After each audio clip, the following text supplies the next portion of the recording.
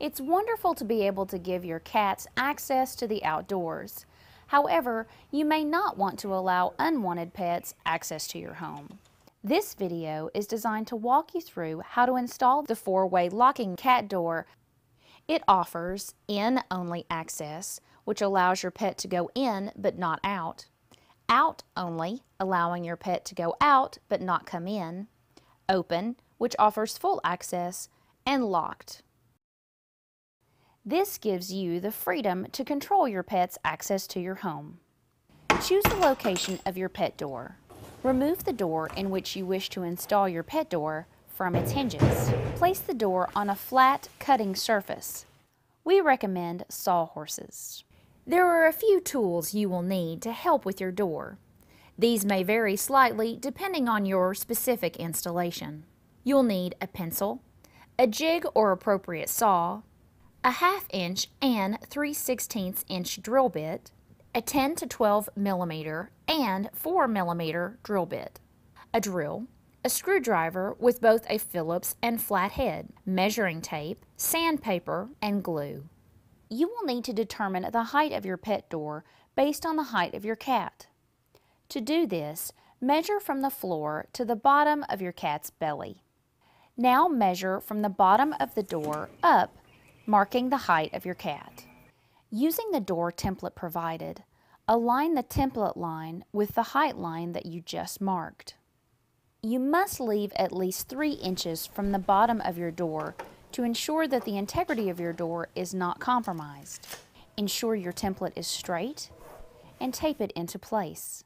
Using a 1/2 inch or 10 to 12 millimeter drill bit, drill a hole in each of the 4 corners of your template square.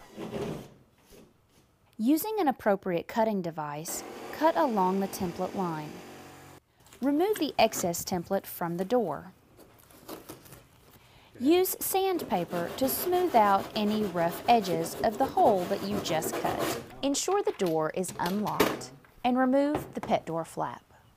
Now disconnect the 2 pieces of the interior pet door frame. This will make your installation go more smoothly. For easier installation, turn your house door over. Now place the exterior frame of your pet door into the hole. Mark the screw holes within the pet door using a pencil or even a drill bit. Remove the exterior frame of the pet door. Now glue your tunnel piece into the interior frame of your pet door. Using a 3/16 inch or 4 millimeter drill bit, drill in the holes that you marked. 3 lengths of screws are provided in your packaging. Choose the screw length that is appropriate for your door based on the thickness. Take the interior portion of your pet door with the tunnel and install it in the hole. Using the appropriate length screws that you've chosen, install the screws. Be careful not to over-tighten the screws. Place the plugs provided into the screw holes within your pet door. Now flip your house door over. You are now ready to reassemble the interior face of your door. Before you do this, confirm that your screws are an appropriate length. If your screws are too long, they could damage the interior face of your pet door. Now snap the interior faceplate of the pet door into place. This cat door can also be installed in a wall or thicker door. Additional tunnels may be needed. These can be purchased by contacting customer care. The tunnels will need to be glued together as shown. Next, glue the tunnels into the pet door frame, as demonstrated during this installation.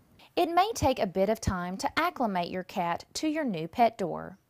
We recommend that you leave your door fully unlocked during your training period. It may help to tape the flap on your cat door out of the way during this time. We hope that you and your cat will enjoy your new cat door and that you'll both enjoy freedom and independence.